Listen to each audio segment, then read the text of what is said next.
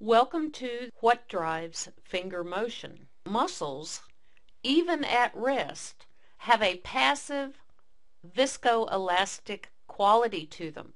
And as that sling is pulled proximally, it lifts the proximal phalanx into extension. There is tension into this insertion only during active metacarpal phalangeal joint hyperextension. You can see then that the pull actually would transfer better to the oblique fibers. Pull the lateral edges of the dorsal apparatus distally, and I am creating some slack at the central slip insertion. The triangular ligament prevents the lateral bands from going too far. These same muscles are crossing over this joint, but two of them are acting in the opposite direction.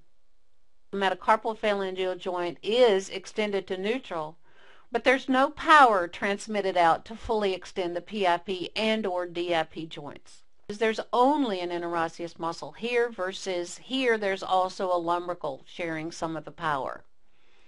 In this example with the MP joint extended, the lumbrical contraction is shortening the muscle and therefore is pulling the entire structure proximally.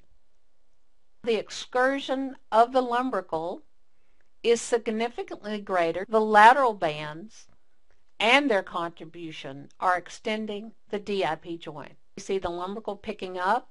We see that if there's resistance, the interosseous contributes more.